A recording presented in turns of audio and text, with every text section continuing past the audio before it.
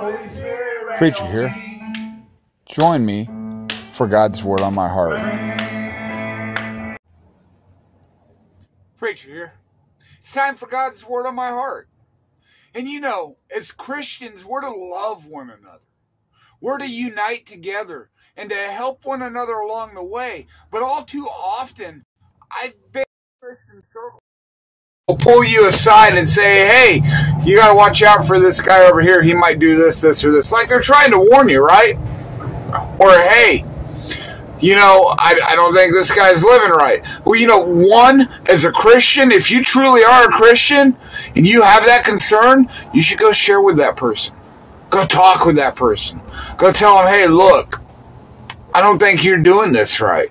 But two, we're supposed to help each other along the way. We all sin. We all have shortcomings. We all make mistakes. And we're not to go around backbiting on each other, gossiping and talking to each other. No, we're supposed to help one another along the way, one another. I want to share a little bit out of Ephesians chapter 4, starting at verse 1. It says, therefore, a prisoner for the Lord, urge you to walk in a manner worthy to which you have been called. Hey, you know what we've been called to do? We've been called to love like Jesus. And you know, Jesus loved us so much that he put that love into action and gave his life for us while we were still enemies of God, while we were still sinners, while we were still filthy people. Not worthy of that kind of love. And we're called to walk in a manner that loves God with our heart, mind, and soul. And to love our neighbor as ourselves. To love as Christ loved us. That's the manner which we've been called. Verse 2. It says, with all humility and gentleness, with patience, bearing with one another in love. And I love this because it says we might have to humble ourselves and be gentle to people and to bear with one another in love. You know, when I think of bearing with somebody, I think of somebody who might get on your nerves and you're gritting your teeth and you're like, man, I don't know how to handle this person. I don't want to. Bearing can be hard. But we're to bear one another with one another in love. Stop and think about that. If you're bearing somebody, somebody's bearing you. They're putting up with you, but they're there to help you grow, to help you learn. It says, eager to maintain the unity of the Spirit in the bond of peace. We're not to go around stirring up problems, not to go around gossiping. That's not God's way. Or backbiting on people or telling stories about them. That's all of the devil. It says, this is one body and one spirit, just as you were called to one hope that belongs to your call. The Lord of one faith, one baptism, one God and Father of all, who is over all, through all, and in all. But grace was given to each one of us according to the measure of Christ's gift. Think about that for a second. We've all in need of God's grace. We all fall short. Not one of us is better than another. And that's why we got to bear with one another. Because that person, if they're a true believer, if is a sinner just like you. They fall short of God's glory just like you. But they're receiving God's grace just as you are.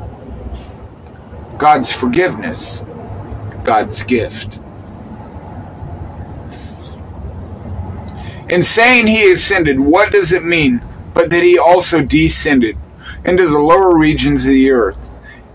He who descended is the one who also ascends far above the heavens, that he might fill all things.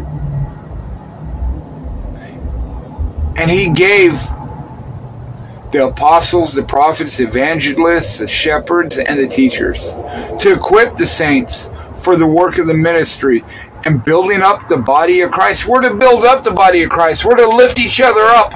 We're to help each other out. Now, does this mean if your brother's sinning that you can't say anything? No. If somebody's sinning, we're to correct them. It says if you see somebody sinning and you don't say anything, that's a sin. We're to let them know, hey, look, God's not going to bless that. But we're to help them through it. We're to love them through it. We're to let God work in our lives. Let God shine in our life.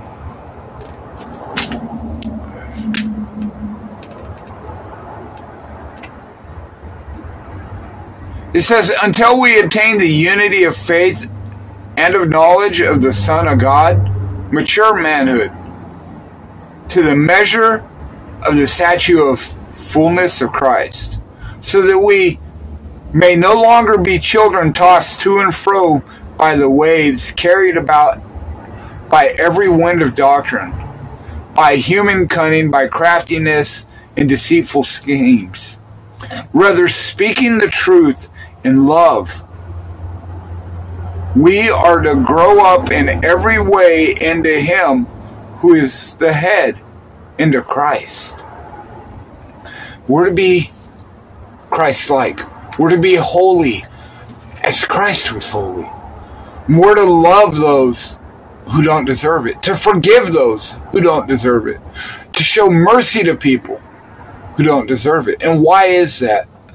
Because God did the same for us. And if we're going to be Christ-like, we got to do the same for people that don't deserve it, because we didn't.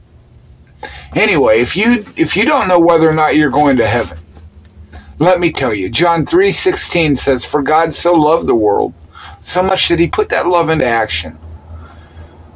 God so loved the world that He gave His only begotten Son, that whosoever believes, that includes you, should not perish but have everlasting life. It says, for God did not send His Son into the world to condemn the world, but that the world through Him might be saved. You know, if you start a relationship with Christ Jesus, if you turn to Him with a heart that's willing to change, God will grow in your life. And it starts with believing that Jesus is the way. Romans 10:9 says, if you confess with your mouth that Jesus is Lord and believe in your heart that God raised Him from the dead, you will be saved. Start a relationship with Christ Jesus today if you haven't. Makes an eternity a difference. Be blessed. And always find your victory in Jesus.